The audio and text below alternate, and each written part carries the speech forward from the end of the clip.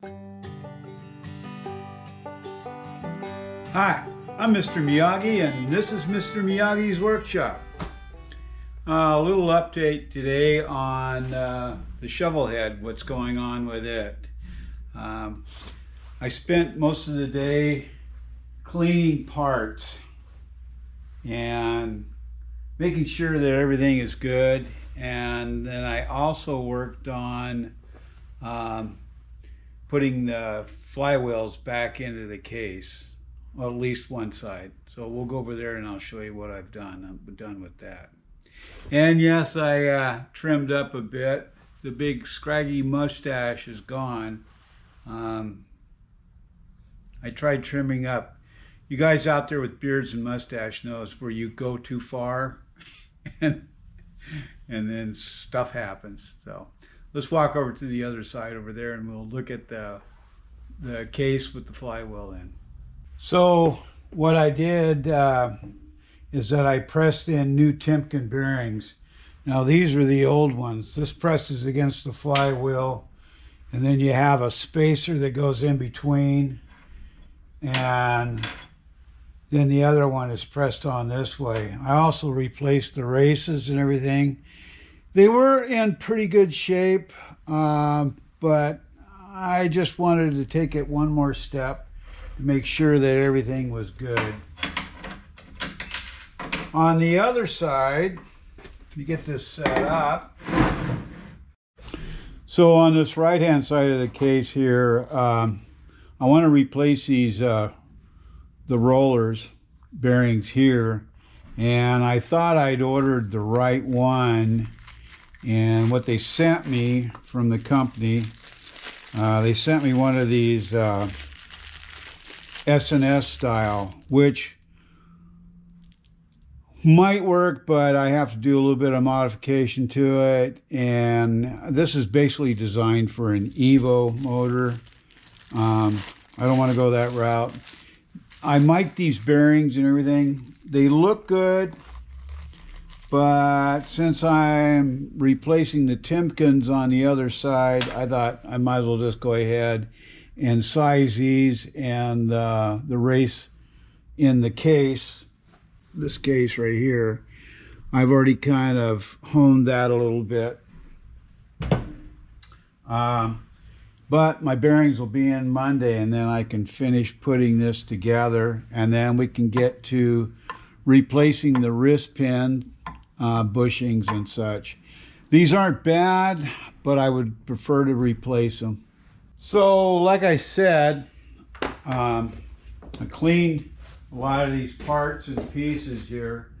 I've got the new pistons and cylinders in, and I'm going to do a leak test later on the valve area here just to see whether I need to pop them apart or not and fix them. And hopefully with the bearings coming back for the right side, I'll get that together and do the wrist pins, and then this can go the rest of the way back together again. Well, we're off to do another one of our gambler runs. It's going to be over on the peninsula, and it's called the Sasquatch Run number 3, and we'll be doing that one this coming up.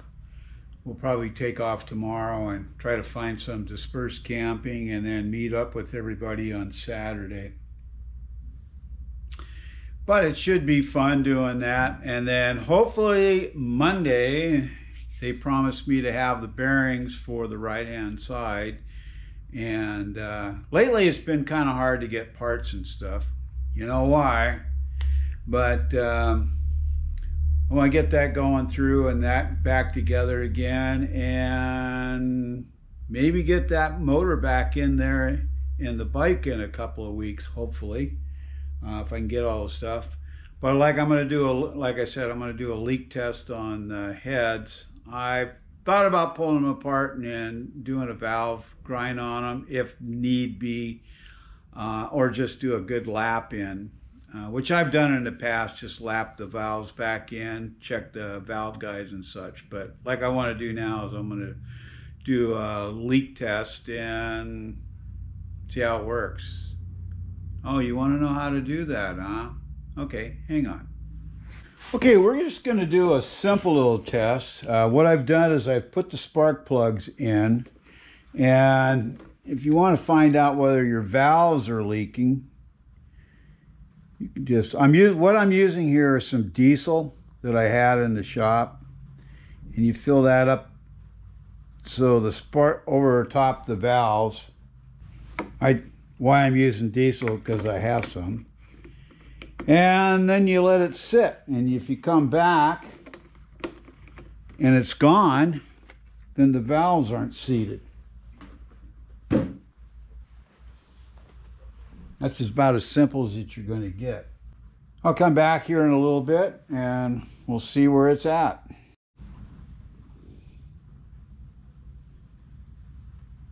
Alrighty, it's been over an hour, and levels of this haven't dropped any, and I can't see any indication in either of the port of this leaking through, so I think we're good to go here.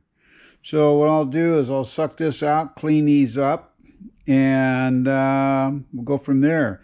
I also want to show you what I found why the engine locked up. I was kind of mistaken a little bit until I really started getting into it, and I will show you over at the other bench. Okay, I originally thought this little piece got jammed up at the base of there, but after further investigating, I found this spot in here where it looks like it may have jammed up between the flywheel and the case here, because this is fairly close tolerances in between here on the case. I think that is what jammed up against the flywheel, because this also is the side that the piston ran where this keeper broke off of. So that would indicate that it came down and somehow made it down into here. And then when it was idling, it jammed up. That's the only thing I can come up with. If you got a better idea, let me know. Let me show you the cylinder. Right here. This area right through there where it slid up and down. And I think that that's probably what happened, is it came past here and then ended up right in that area. But anyway, it's all in the science, they say. Well, that's pretty much it for this update until I get the bearings for the other part of the case, the flywheel there, and then I can start putting that together.